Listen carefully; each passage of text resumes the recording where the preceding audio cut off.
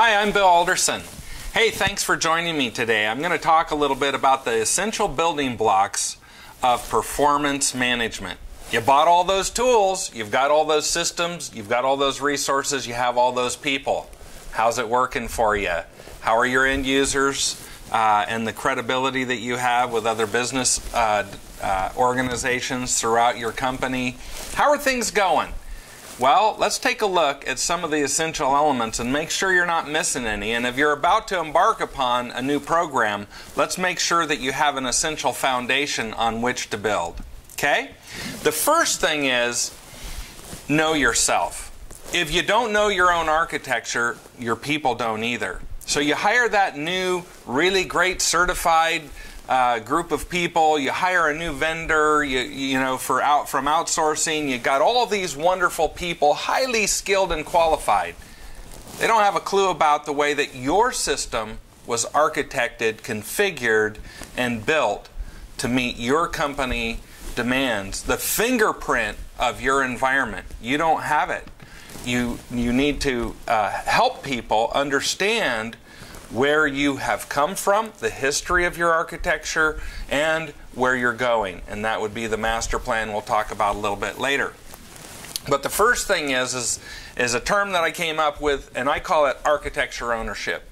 So right now, who owns your architecture? Is it in your technologist's head? Is it in your employees' heads? Are they about to retire? Is it in your outsourcing organization? Who owns your architecture?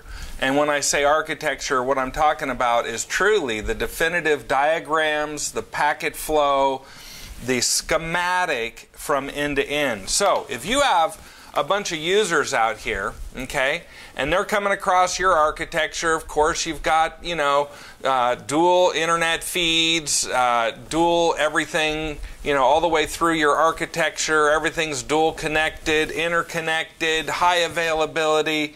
Ooh, that high availability stuff, man. A lot of organizations only find out that their high availability wasn't very high after a problem occurs. So when you're building these high availability circuits, it's essential that the engineering and the maintenance staff knows exactly how all of those things are connected and their critical configuration issues. So as you come through and you're communicating across this enterprise, and you've got wide areas, local areas, VPNs, you've got all sorts of gizmos, gadgets, widgets, thingamabobs in between. We call those our man in the middle. What's a man in the middle? You have any WAN optimizers? They basically go in between your client somewhere out here, and you embed them so that they work, and they take the packets off, and they then encrypt in some cases and compress and optimize, and then they come back out over here on the other side, and then you come over here and you go to a load balancer, let's say, and of course everything's redundant, and so you've got all of this infrastructure, and then you come over to your servers, okay, and of course you got tier 1, you got tier 2, and you may have tier 3, and those could be, right in your data center. They might be in your data center. They could be, remote. They could be distributed across multiple data centers within your environment, and they could be out in the cloud somewhere, right? So you've got these systems, and they communicate, with a web server and an app server and a database server and maybe another, secondary SOA interface. So, from here to here, that's your path across this system.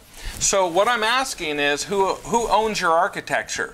What people's heads is your stuff in out there? Who's got that information?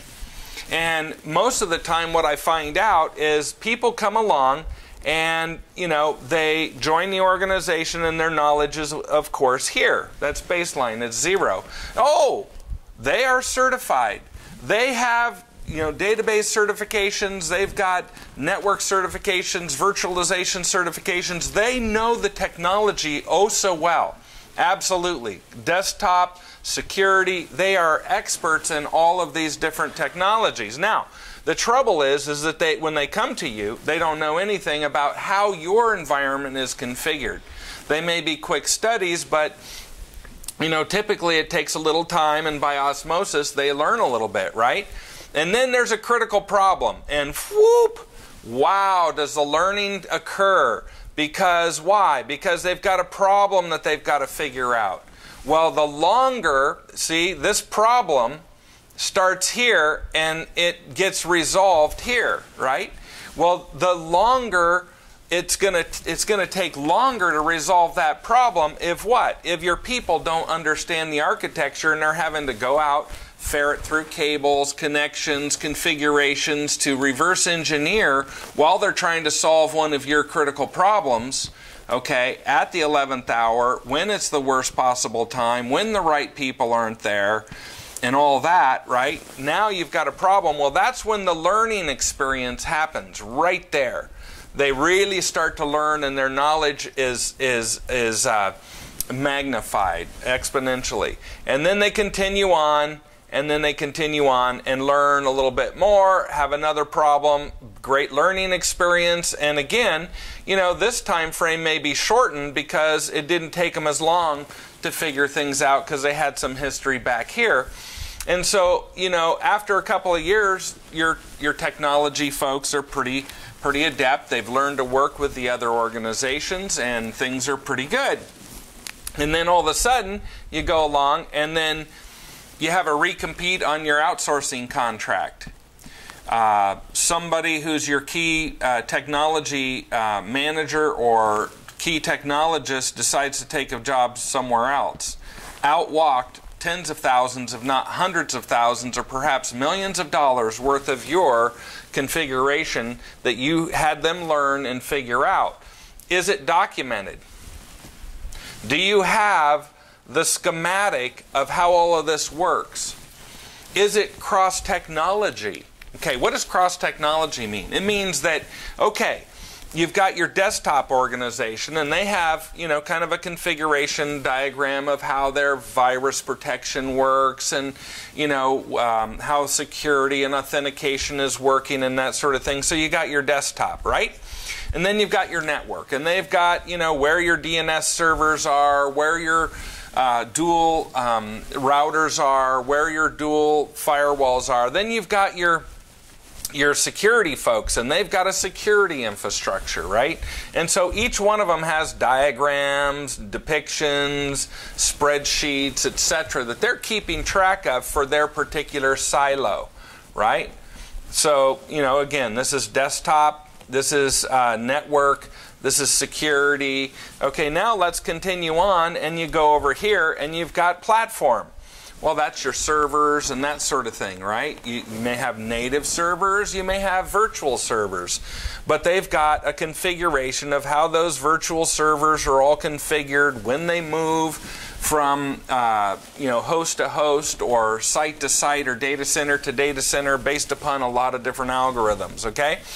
Then you've got your databases, okay? You got your databases, and you've got your apps, okay? So you've got all these and then you've got storage on top of that, right? So you've got all of these various silos that are taking care of your technology, and every one of them has documentation and diagrams and that sort of thing. What I'm talking about is a diagram that takes basically and allows you to put your finger on each one of these circuits, so that if you're having errors across this circuit, you could see that it was errors right here. If you had an outage on this circuit, you could see that all the traffic was bypassing and coming over here, and you'd see in your metrics, you'd see increased utilization across that length that you normally didn't see. Do you see what I'm getting at? You basically have a blueprint of your environment. That's what I call architecture ownership. Architecture ownership. And then you've got tier 1 with your web servers, your app servers, your database servers, and your cloud and that sort of thing. So, who owns your architecture? That's the question. Who owns your architecture?